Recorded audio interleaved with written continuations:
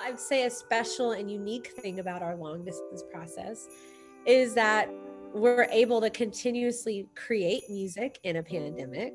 We've learned a whole different way of working.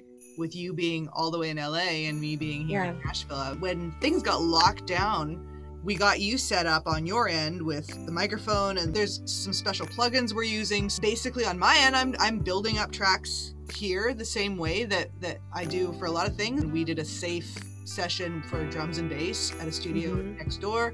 But you know, I kind of like working this way because you're in your most comfortable space. Like, you're at home. Yeah. I don't have to get in my car and drive anywhere. I just have to walk over and turn on my computer. And that's a really great benefit of this whole process.